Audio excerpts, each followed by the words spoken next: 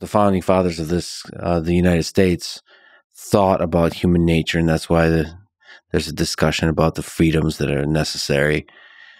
They really deeply deliberated about that, and I think the same could possibly be done for AGI. It is true that human history shows that we tend towards centralization, or at least when we achieve centralization, a lot of bad stuff happens.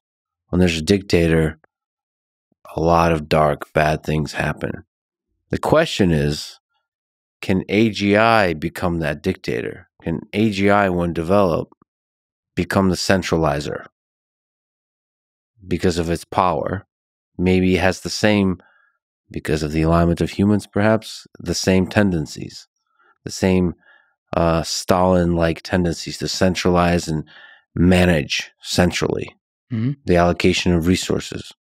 And you can even see that as a compelling argument on the surface level. Well, AGI is so much smarter, so much more efficient, so much better at allocating resources. Why don't we outsource it to the AGI? And then eventually, whatever forces that corrupt the human mind with power could do the same for AGI. It will just say, well, humans are dispensable. We'll get rid of them.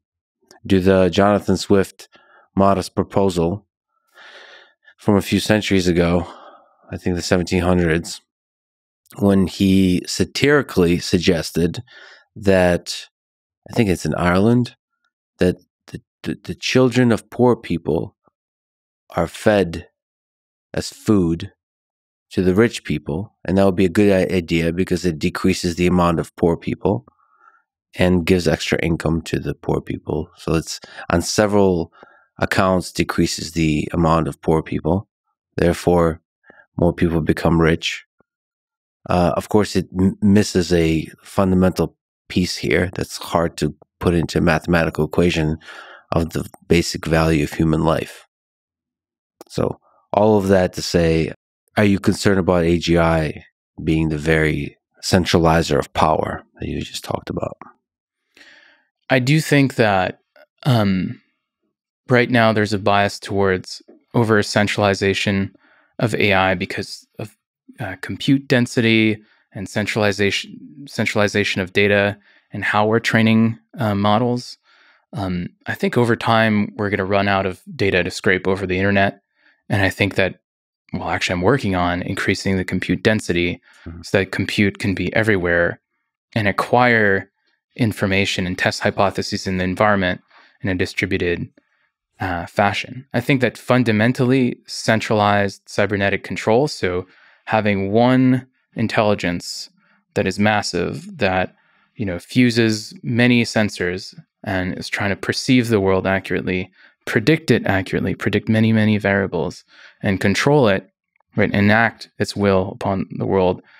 I think that's just never been the optimum, right? Like, let's say you have a company, if you have a company, I don't know, of 10,000 people that all report to the CEO, even if that CEO is an AI, I think it would struggle to fuse all of the information that is coming to it and then predict the whole system and then to enact its will. What has emerged in nature and in corporations and all sorts of systems is a notion of sort of hierarchical cybernetic control, right? You have, in a company, it would be, you have like the individual contributors, they're self-interested and they're trying to achieve their tasks, and they have a fine, in terms of time and space, if you will, control loop and field of perception, right?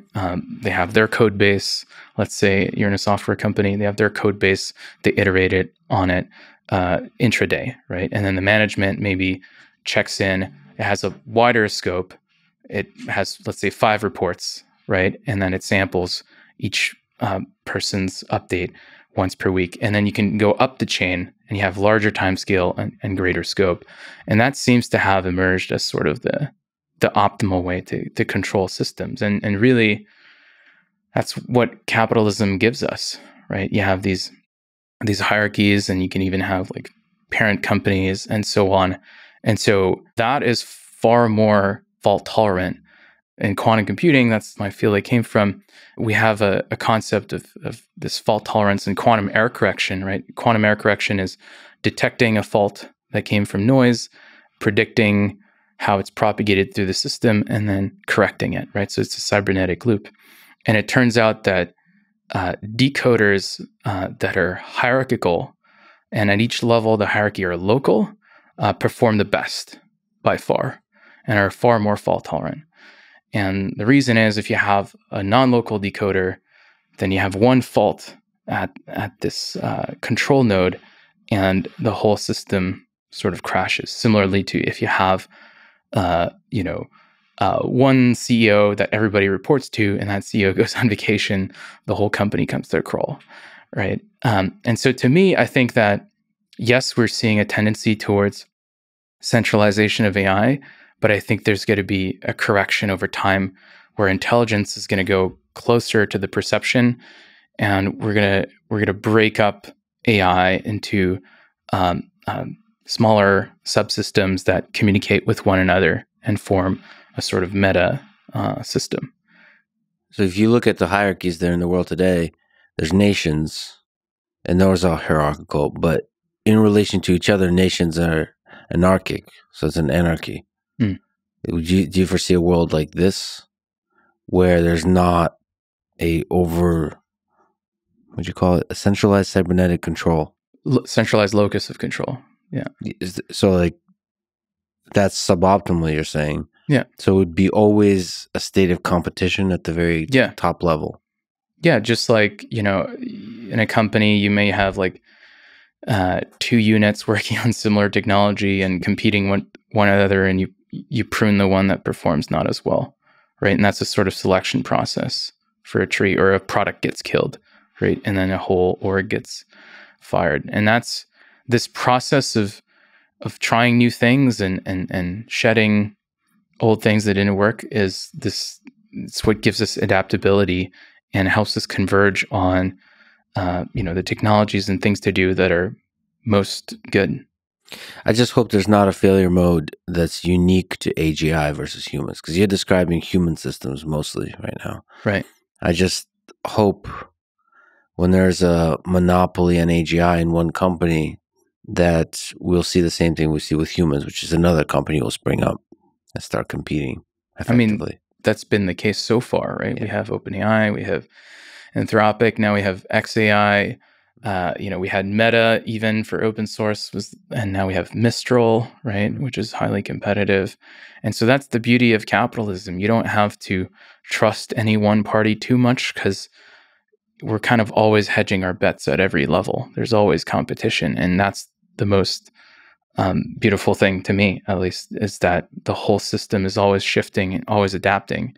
And maintaining that dynamism is how we avoid tyranny, right? Making sure that everyone has access to these tools, to these models, and can contribute to the research, avoids a sort of neural tyranny where very few people have control over AI for the world and use it to oppress those around them.